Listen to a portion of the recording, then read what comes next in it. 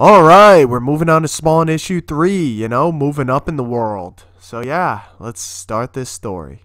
Spawn has finally figured out his wife's name, Wanda, and he's starting to put back pieces of his life together.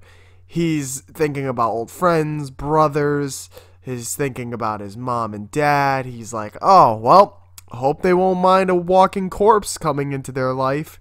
Yeah, dude, no problem. Spawn is now starting to ask more questions about the situation. He's kind of confused about what's happening because weird things are happening. Like, he didn't know the Violator is, and he was sure that the Violator would have some knowledge about who Spawn was, which he does, but we'll get into that later. And for now, Spawn is focusing on one simple task, and that's finding his wife. At the moment, Spawn doesn't know who he made a deal with, but he knows it's some kind of devil, and right now he's kind of saying that Malebolgia, which is the person he made the deal with, better be freaking prepared, because Spawn's gonna come after his ass.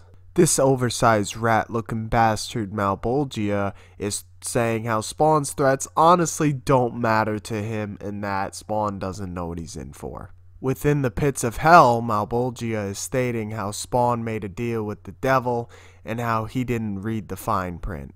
It seems that Spawn has infiltrated the CIA headquarters, and while this boss is being a perv, Spawn has been seeping through the files.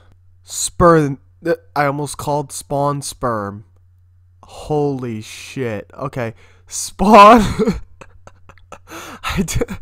Oh god. Anyway, Spawn lifts Miller up with one hand choking him, and he threatens him because obviously Miller was being a perv, and Spawn tells him that some people would kill to have a wife like that because Miller's wife divorced him, and he's not paying any child support, and he's off doing this shit. So Spawn interrogates him and threatens him. Spawn continues to threaten Miller, and the Violator is loving the fact that Spawn is starting to turn evil and malicious and violent. Not really evil, but violent in general, because that's the spark he needs to be the leader of Hell's army. While Spawn is scavenging through the CIA files to find more information about his wife, he finds a pretty big surprise. In preparation to go see his wife, Spawn decides to shapeshift back into the white man because that's the only form he really knows how to change into right now because he doesn't really have a hold of his powers perfectly.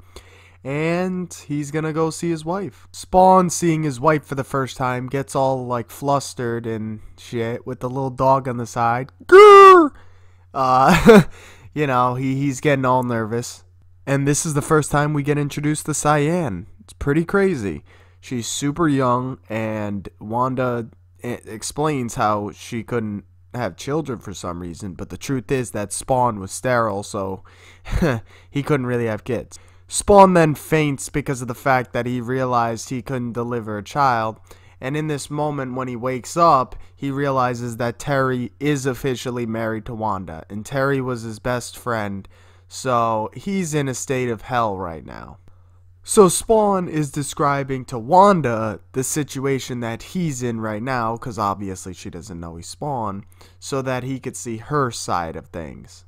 And all of the odds are stacked against him, and he's so pissed because of this, and then right on time, the Violator arrives, teasing Spawn once again. The Violator then morphs into his true form, and he tells Spawn how he knows that he was in the military as Al Simmons, and he says they could have a million little laughs together. This proves that the Violator has known about Spawn this whole time. The Violator then removes his heart because Spawn threatens him. Now, something you guys have to keep in mind is that Spawn is at a stage right now where he almost feels as if he's still human. He still reacts instinctively to things, so let's say Spawn is underwater. He'll still think he's drowning at this point because he doesn't know he doesn't need his organs to survive. Spawn does not need any of his organs to survive, and that he's about to demonstrate. So in this final shot, we get an epic, cool look at how Spawn does not need a heart to survive. Like I said, he doesn't need any organs to live. They're just there in placement because that's what he was shaped like when he was a human.